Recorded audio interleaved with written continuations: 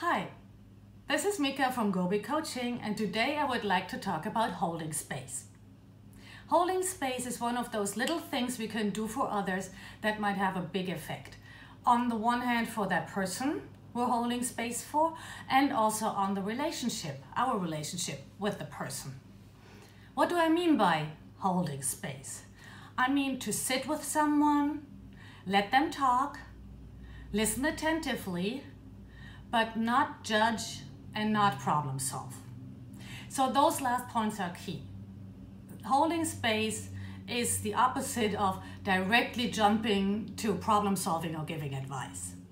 We all tend to do that relatively quickly, right? Oh, problem, that's the potential solution.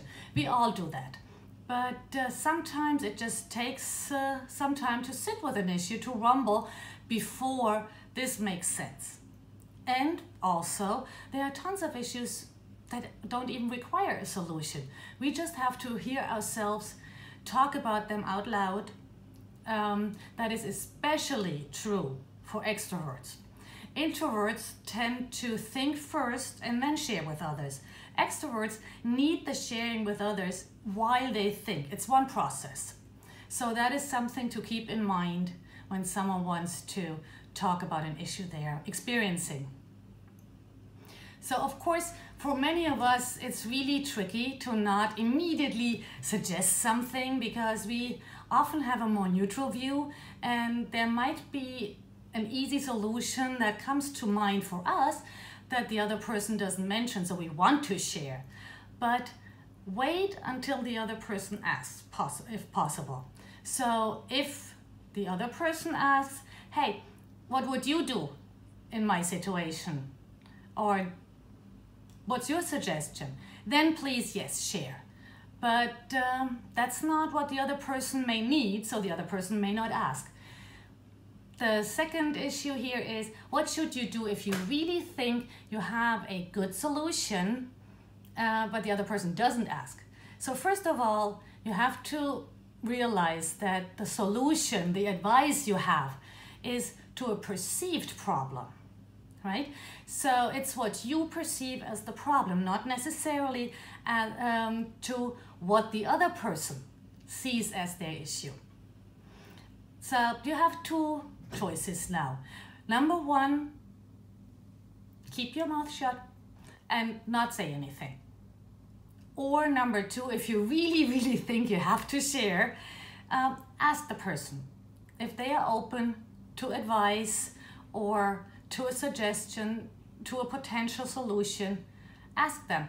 That gives them the chance to say no. They might just say, hey, seriously, no, I've got it under control. I just wanted to share with someone. And that's okay, right? And of course, that same thing applies the other way around. So let people know beforehand, if possible, what you're looking for. Are you looking for advice, for feedback, for a potential solution, or do you just want to vent? Do you just need to hear yourself talk it out? If you tell people beforehand what your expectation is, then it's much easier for the other person to give you the space, to hold the space for you, right? And it prevents misunderstandings in your personal relationship.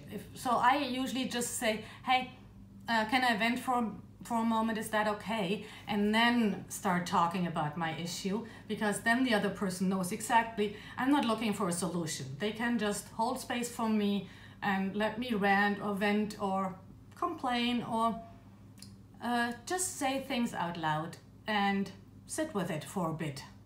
So holding space is a fabulous way that does not take much effort. It takes a little effort, a conscious effort, but it's not very hard. And it's a great way to strengthen bonds and to really do something good for a friend, a colleague, a loved one. I hope this was helpful. Share what works for you in your personal relationships, and if you found this helpful, leave me a like, share it with your friends, follow me on Instagram. I would appreciate your support. And this is it for today. This is Mika, and I'm here to help you go big.